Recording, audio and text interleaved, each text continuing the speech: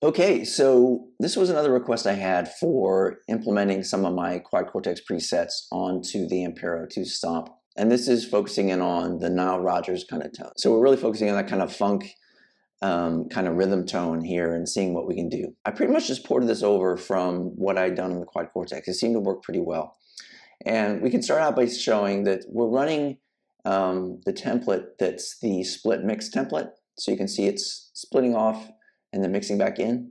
So before the split, so both parallel paths are getting a compressor. So for these kind of tones, you've got to put a lot of compression on. I'm using the squeezer compressor here. On the back end, we've got a delay with a really short time, so it's more of a slapback. I've only got it 50 milliseconds.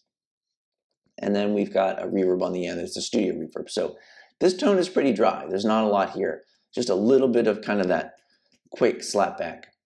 And then our parallel path is mixing two things. One is we've got a direct path, and all I'm doing is I'm running a para EQ so that we can tweak the frequencies we want, and then I've got a little bit of a micro boost after that in order to be able to balance the level of that. And then on the amp path, I'm using actually the Mesa Boogie John Petrucci amp because that clean tone is just a really pure clean tone. And I'm running that into a 2x12 with the G12 speakers in it. And we're using mix 1 for the mics, and we're at the cap edge. And we've got the high cut at 6,000, so not super low, but again, I always find it useful in the Ampero II Stomp to put that high cut on the speakers in order to keep the kind of the high end under control.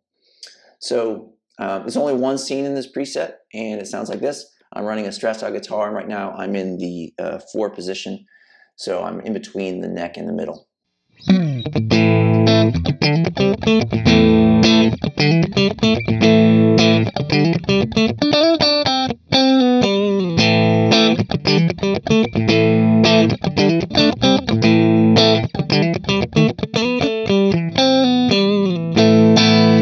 So you can hear just a nice kind of spanky, clean tone.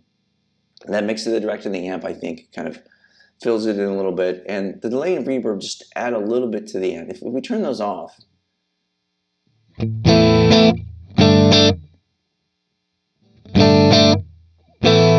can hear it's adding just a little bit of that on the reverb. Again, that's the studio reverb. And then the delay is that analog delay with the real short.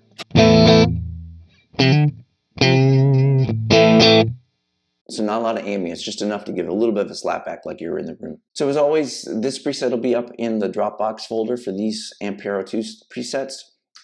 Feel free to download it, try it out, let me know what you think in the comments below, and thanks for watching.